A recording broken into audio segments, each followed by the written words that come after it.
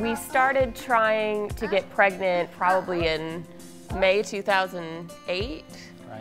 And so it took us, we tried for about a year before we went and saw Dr. Koo, and then my OB recommended that we go see him. Amy Baker and her husband unfortunately struggled with infertility for some time. Fortunately, they came and saw me at the office.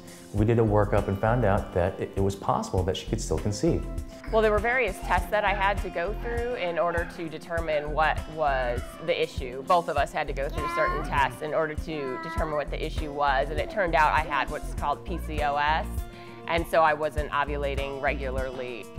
Amy and her husband initially began with some basic treatments for infertility, including insemination.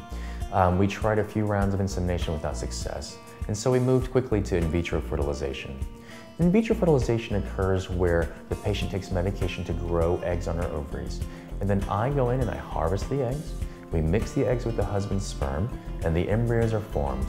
They're incubated for 3 to 5 days, and after 5 days we grade them, and the best embryos are placed into the uterus. Throughout the process you get a little bit impatient and obviously just want it to happen as quickly as possible, but Dr. Koo makes sure that everything is perfect before moving forward so that you can have a successful procedure. With Amy, we did transfer 2 embryos. They both looked healthy, but we weren't sure which one was going to make it. Unfortunately, they both made it.